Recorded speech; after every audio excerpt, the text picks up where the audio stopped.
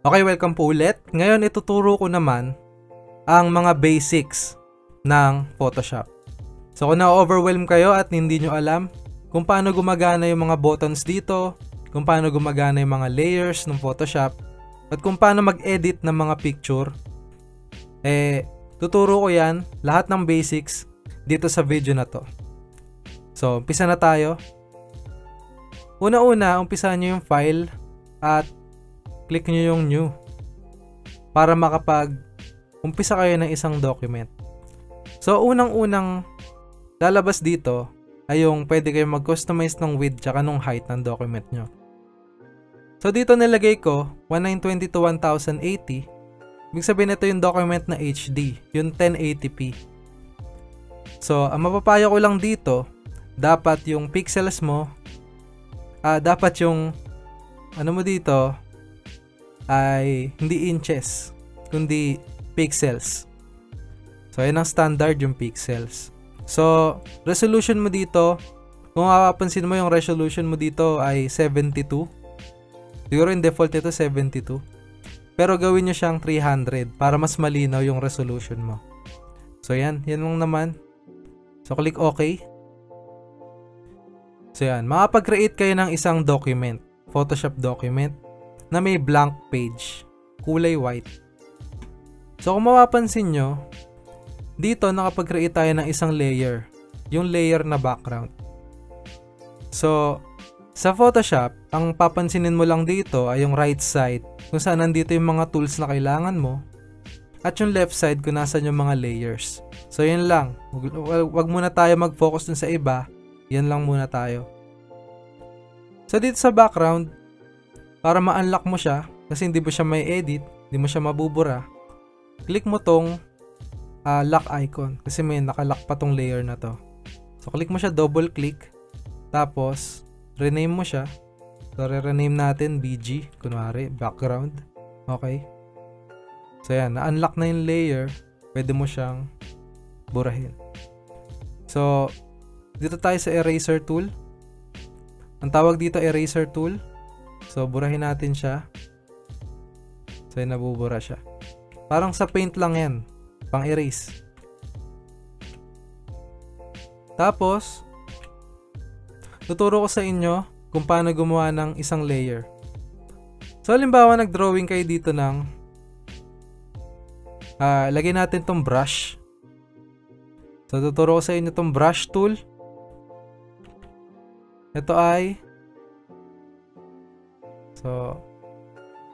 hindi siya kumukulay dahil hindi pa na set up yung ating colors.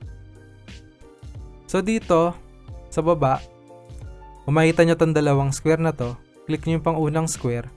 Diyan nyo double click. Diyan nyo makikita yung mga colors.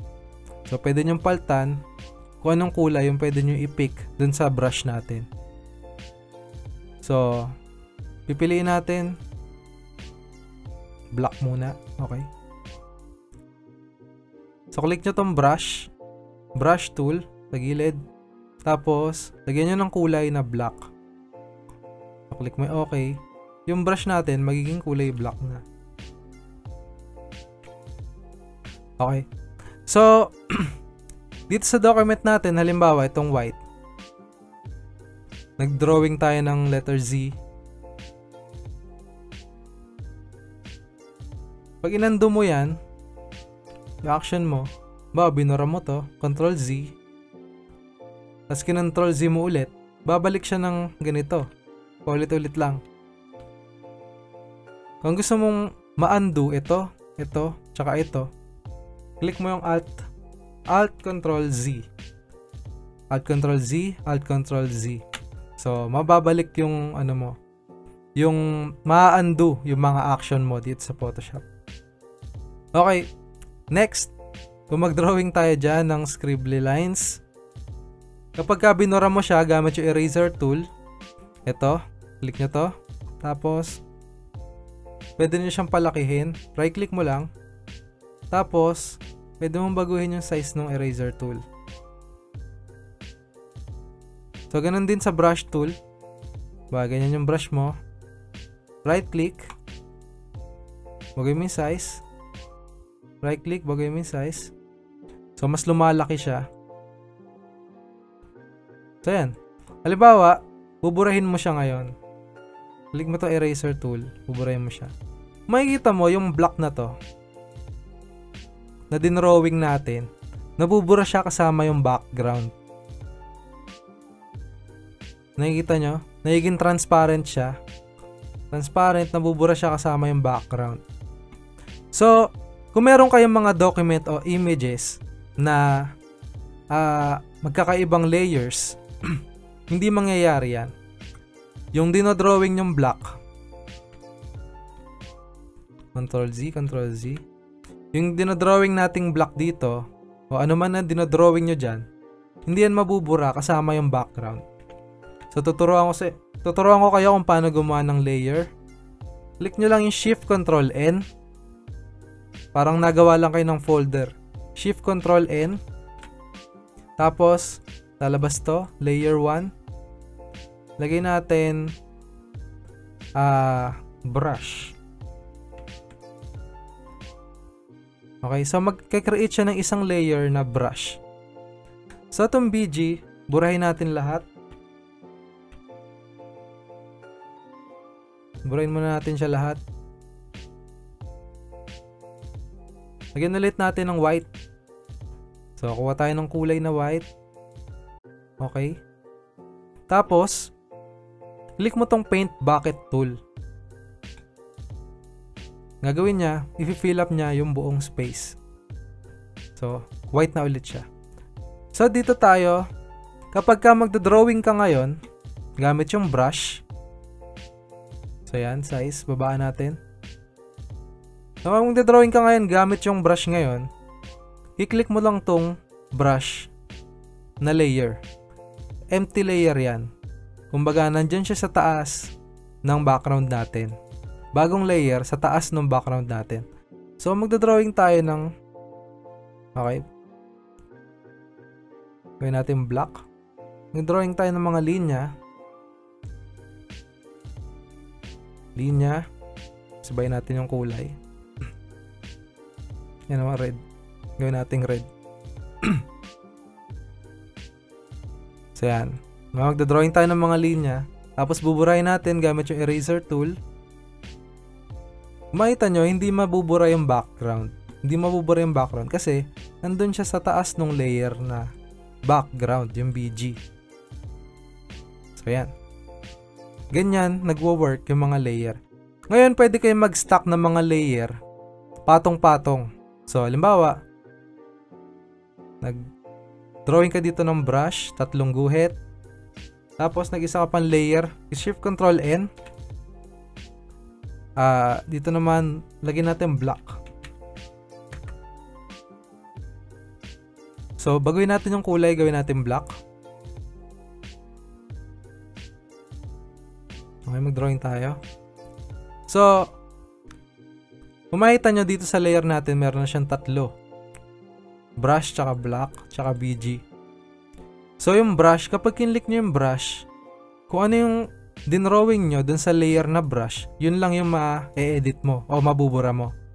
Doon naman sa black, ito lang yung mabubura mo kapag ka, hindi niya maapektuhan yung ibang layers kapag ka nakaklik ka o active yung layer na yon. So, halimbawa itong black, yun natin eraser tool, mabubura mo lang yung black lang. Pag pinindot mo tong brush na layer, ang mabubura mo yung red lang at hindi yung black. So, nakita nyo? Kung nagigets nyo na kung paano siya nagwo-work, may isip nyo na lahat ng posibleng gawin dito. So, kumuha tayo ng image ngayon. So, paano tayo kuha ng image na ipa-place dito sa document natin? So, burahin mo natin itong mga layer natin. Black tsaka brush. So, click nyo lang yung file. Tapos, click nyo tong place. Tapos, hanapin nyo yung document kung ano yung ipe-place nyo dito. Yung image na ipe-place nyo dito. So, pipiliin ko tong corals. Okay, nandito na siya. Okay. Kung nandiyan ang image mo at hindi ka pantay nung document mo, gusto mo ipantay, o gusto ko ipantay, i-hover nyo dito sa gilid. Magkakaroon dyan ng parang arrow ka, may arrow ka makikita. So, halimbawa, pag ganyan yung arrow, pwede mo siyang i-drag. Pag ganyan. O, pag ganyan.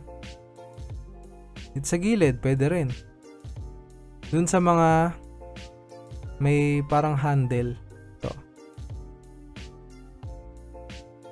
Yan, pwede mong gawin yan. Para ma-resize mo yung document. Ma-size mo yung picture. So, gusto ko lang ipantay dito sa background natin. Parang ito na yung bago natin background. Yan, corals. So, check. So, yan. Napaglagay na tayo ng image natin dito sa ating document. So, ganyan lang maglagay ng image. Pwede mo siya i-resize. At gumawa siya ng bagong layer na automatic pag pinlace mo siya. So, itong corals. So, ang gagawa pa tayo ng isang layer. Halimbawa, place pa tayo na isa. Para makita nyo kung paano siya nagpapatong. Ngayon natin si SpongeBob. Ayan. So, halimbawa, si SpongeBob sa corals. Tapos, click nyo tong check. Ayan, nandyan na siya. Nandyan na siya. Makita nyo, pag ginagalaw mo to si SpongeBob, click nyo lang yung letter V o itong default tool natin.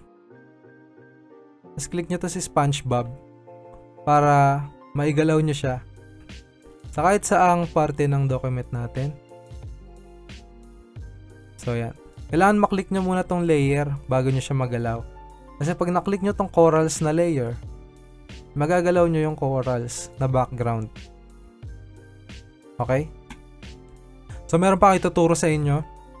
Kung gusto nyo maging blurred yung background nito, halimbawa, yung background, may picture kayo na gusto nyo maging blurred yung background, click nyo lang tong filter, tapos, click nyo tong blur, tapos, click nyo tong Gaussian blur. Tapos, magkakaroon nan, makita nyo, nag-blur na agad siya. Pwede nyong i-adjust kung gaano siya ka-blurred. So, yan. Okay na. Okay na sa akin yan. So, yan. Para mas lalo mag-pop yung image, na blur natin yung background. So, maraming gamit yan. Yung blur. So, ito, halimbawa, naging smart object at hindi nyo kasi pag nakaganyan yung layer, ano siya, para siyang smart object o isang object sa Photoshop. So, ang gagawin mo, kung hindi mo siya ma-edit, i-right click mo, tapos rasterize mo lang yung layer. Rasterize. So, makita mo, mabubura mo si SpongeBob nang hindi nabubura yung background. Okay? So, tuturo ko naman sa inyo yung blending options. So, halimbawa, si SpongeBob, dito siya sa layers. Right click mo yung layers. Tapos, yung itong square itong square. Tapos, blending options. Okay, dito mo makikita lahat nung pwede mong gawin sa isang picture. So, pwede mo siyang emboss. Kung gusto mo lagyan ng stroke o ayun, parang meron siyang outline yung image mo. Click mo tong stroke. Gusto mong bevel na emboss o parang kumakapal yung image mo. Manahigin parang 3D. Click mo tong bevel and emboss. Ayan. At marami pa yung settings. Madaming settings yan dito sa blending natin. So, ito na yung umpisa ng image manipulation. Ito yung basics. So, pwede mo siya lagyan ng inner shadow, inner glow. May glow siya. Yan. Satin. Color overlay.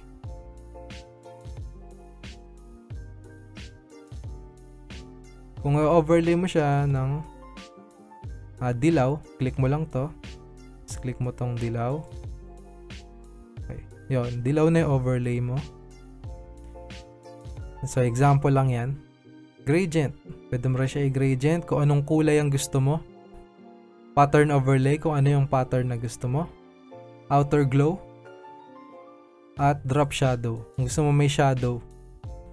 So, yan okay. Gusto ko lang yung may shadow siya. So, set natin yung distance. Okay. So, yan. So, kung makikita nyo yung mga effects niya, makikita nyo dito sa ilalim ng layer. So, ang layer ng corals, meron siyang Gaussian blur, may blur. Yung SpongeBob, meron siyang drop shadow. So, pag tinanggal mo tong mata, ng effects o yung drop shadow, mawawala yung drop shadow. Okay? So, yan ang ating tutorial for today. So, kung alam nyo tong mga basic na to, tong layers, at yung mga tools, ay pwede nyo siyang paglaruan. Pwede kayong maglagay ng mga image, pwede nyo pagpatong-patungin yung image, pwede naman yan kahit ilang layers. So, yung document mo, magkakaroon ng mas magandang design at unique. At depende sa'yo kung paano mo na siya i-designan. Kapag na-practice mo na yan, mas mahahasa yung alam mo sa Photoshop. Yung iba, ibang mga tools, explain natin yan sa ibang video. So hanggang dito muna, salamat sa panonood.